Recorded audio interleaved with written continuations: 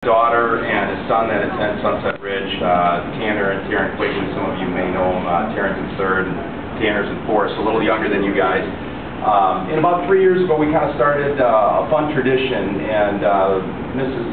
Sage and Mr. Mann were nice enough to kind of let us do something fun for the mothers as well as you as the children.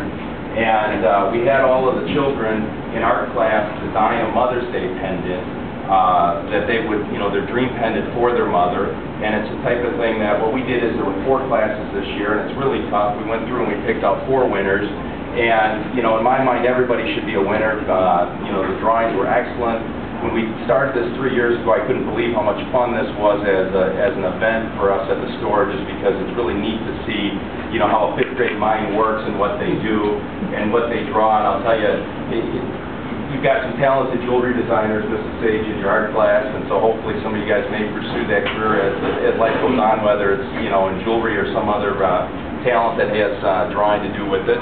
But what I'll do is I've got, like I mentioned, 4 winners. I'll call the winners up and present you with the design that you drew as well as the piece that we built for you that matches the design. And then you can go over and present it to Mom. And then if I can have the winners just stay afterwards for a couple minutes just so we can take a couple photos with your parents and that type of thing, that would be wonderful. So the first one is Amanda Wilfinger. Congratulations. Isn't that cool? You did a great job. Everybody did a great job. That's where I said it's so tough to pick a winner. There you go. The next one is Andrew Degler.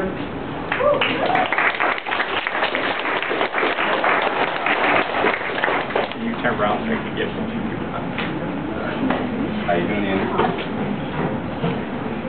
Turned out looking neat, didn't it?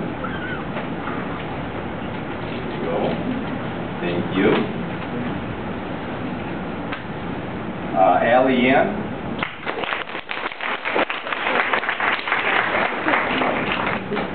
And what we'll do is we'll have all the moms kind of hold these pieces up because I think the rest of the children kind of want to see what it looks like. Good job, Allie. Here's this. Actually, I'll get you together so you can show that to your mothers. And Morgan Peter.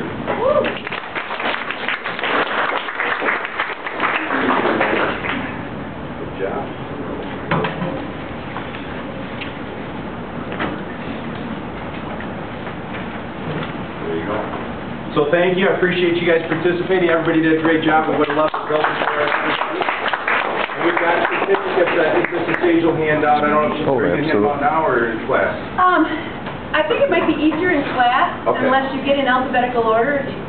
By class, you all know that, but I think I'll just give them to the classroom teachers, and you'll get your designs back too.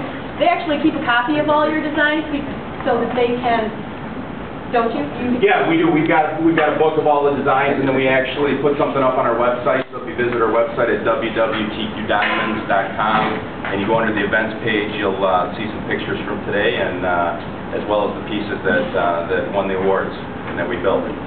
So I think when you guys go out, you'll all get in line, and you'll want to see the students holding their designs and then the finished pendant, because it is truly amazing how it really is the student's design created into a beautiful piece. And all of you could actually have your pieces made into jewelry, and it's nice to see how could you envision your piece looking like their finished pieces. So it's something that you could always keep in mind to do in the future, because there's lots of places that would be happy, and TQ Diamonds would be happy to make your pendant. But it's really, you all did such a nice job, and I have a certificate for each of you, and then your designs, and we'll get those back to you. So I think that to get the classes back maybe to their classrooms, we'll have the students stand out here with the pendant. Sure. And they can go back and then you can maybe... Sure, and